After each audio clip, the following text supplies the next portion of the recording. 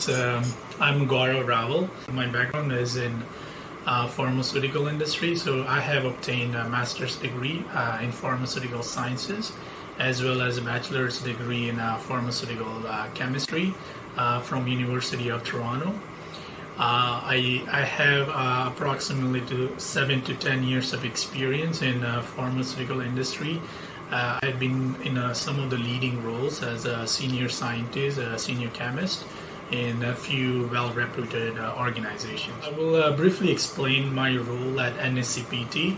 So I joined NACPT in 2020 as a lead trainer as well as professor in pharmaceutical and cannabis QA/QC department. My major role here is to train students and professionals in cannabis analytical testing, method development, and method validation.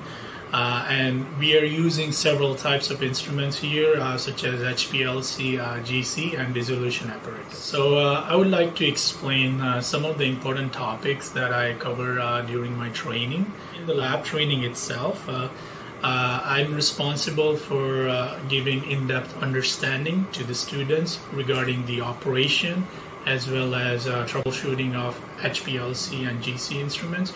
So these are most commonly used instruments in cannabis industry as well as pharmaceutical industry. In this course, I'm also providing the preliminary training on the method development and method validation area. And this area is very popular because as more and more cannabis products are coming into the market, there is a need for having a specialized method which needs method development and method validation. So the first part of my training is the instrument training. So in the instrument training, my focus is on making students understand on how each component of the instrument works. And if there is any issues while operating the instrument, how to troubleshoot that issue.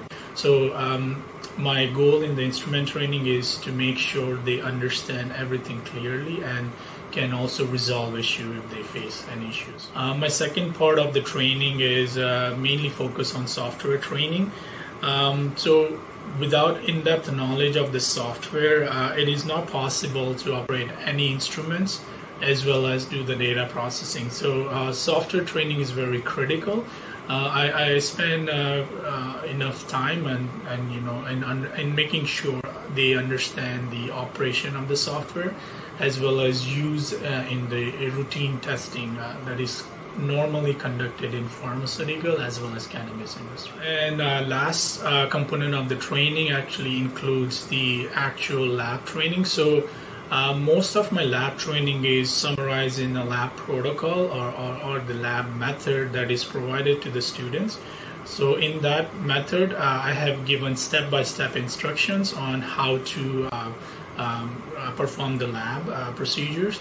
Some of the components of the lab procedure include standard preparation and sample preparation. Standard preparation includes different types of cannabinoids. So we know that there are approximately 16 types of cannabinoids that are routinely used. So I show students how to approach preparation of standards. In terms of sample preparation, we use various types of samples, going from cannabis flower samples, oil samples, and different matrices. So that those type of samples, I show students how to perform the extraction procedures, what type of solvents to use.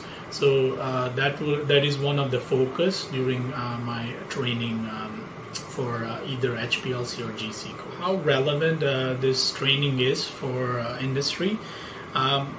So all the cannabis lab training that we do here at NACPT, and especially focus on HPLC and GC, is primarily focused on preparing students in various careers, cannabis testing careers in this field.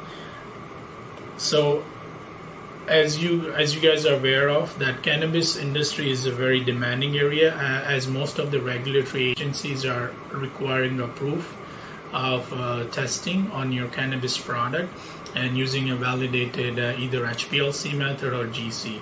So I make sure that students are prepared in this course to answer the questions, and then also help build the lab for doing that kind of test. So in conclusion, I would recommend this program for students as well as professionals who would initiate or advance their careers in cannabis testing, especially in QC and QA area or research and development area.